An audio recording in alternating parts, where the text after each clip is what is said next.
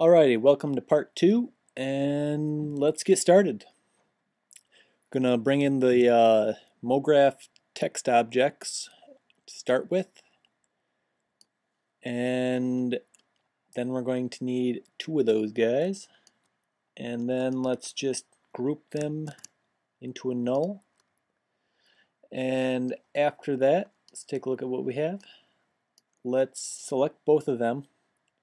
Make sure align middle is on. So if you type something really long, it always stays centered. And let's just go for text 1. Let's type cinema, and this one, let's go with tutorial. Alright, let's label this 1 and label this 2. Now that that's set up, we can click on this null object and add the Expresso tag, and then we can also label this like text animation or something like that, and we can jump on into the user data and add user data. So for this, let's start off with a group, and again make our own group. Let's call it like special options or text controls. Put the data inside of that, and then we're going to want to select a string and just have a one-line string, not multi-line, and default will be right there what it says. You don't have to have one, but I'm going to just have cinema there, and for this I'm going to have line 1 text. Okay, and then we can easily just delete this by selecting it and then dragging, maybe dragging there. Okay, you have to hold down Control. It makes a duplicate of it. That'll be the copy, and all we need to do is change the name to line 2 text and change the default value to tutorial and click OK. Now we come up, we got these 2 things. Oh, we need to go back in, left them animatable. So click this little animatable button and we're all set. Now you can't animate it. Alright, now to jump into Expresso now, we can drag this text animation layer in. And what happens is we name this text control, and if you click on this, it's basically everything in here is the properties up here. So basic properties is everything in here.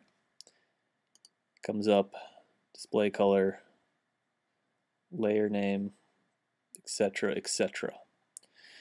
And we called ours text control, so you come all the way down here, you click line 1 text, and then you can click line 2 text. Fun stuff.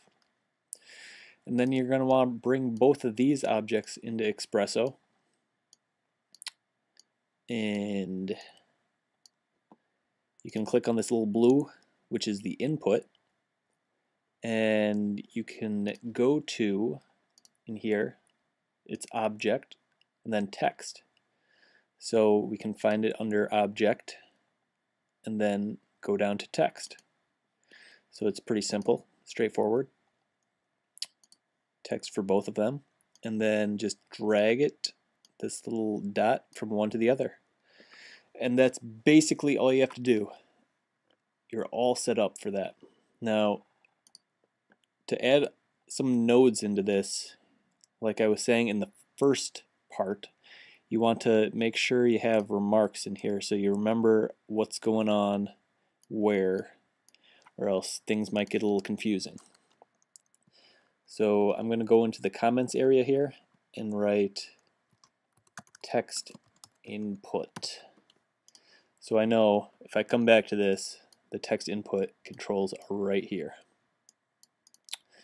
Alright, can move over, and it's the same thing you can do is just copy this, hold down Control, drag over. So now we have the remarks here, and we'll set up a different thing for the display for text object 2. So I'm going to delete the comment here, and I'm going to write display settings for text object 2. Okay, and then we can drag over this text animation layer. You don't have to, you can just drag it in from right here if you want, whatever. So we have this text line 1 you can click on and get that away. And now we just have text 2. Now we're basically trying to say if someone just wants to have one line of text, not to have this visible. So if there's nothing there, text object 2 becomes invisible like that. So to do that, let's go back to the default there. To do that, we can input a node from Expresso into logic, because it's a logical thing. So you want to go to, let's say, compare. Okay, so this, in the settings here, you can select from all these different types of options in this compare. And a simple thing to do is you can hover over this dot, and then the bottom here, bottom left, the window, it says line 2 text string. So if you go in here, you know obviously it's not static text, it's a string. So that sets it up really easy so you know straight ahead that's what you need. So let's drag that red one into this blue one to input 1. And then once you're in there, you're going to want to change for input 2 0.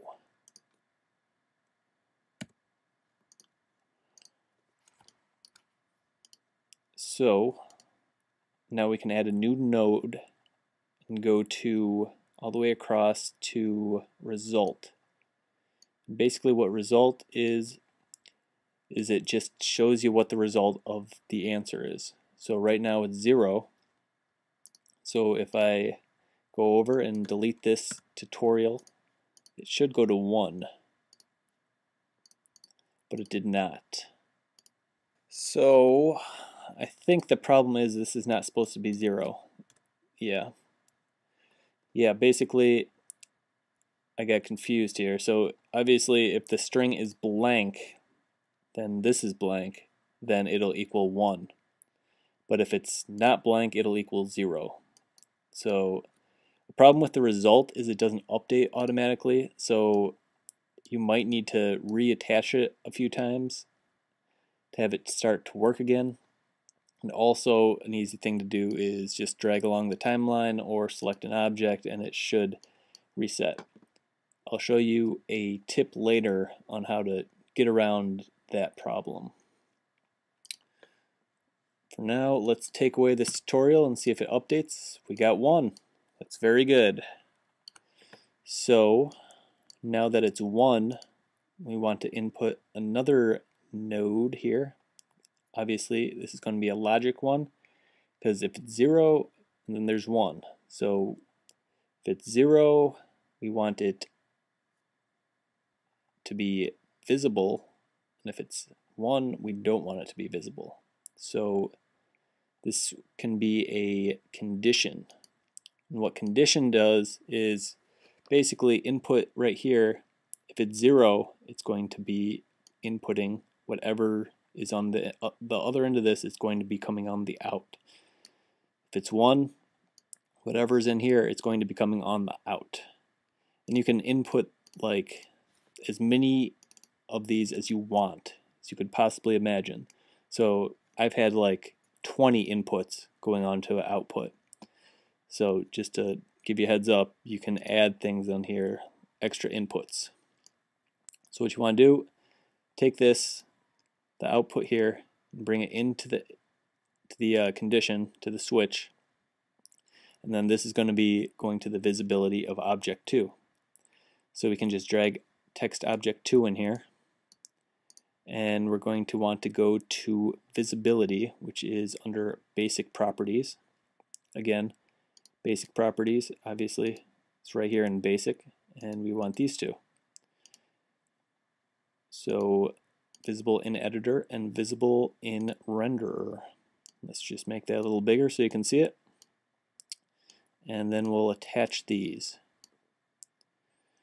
and we can disattach this result because we don't need that right now. And now our condition.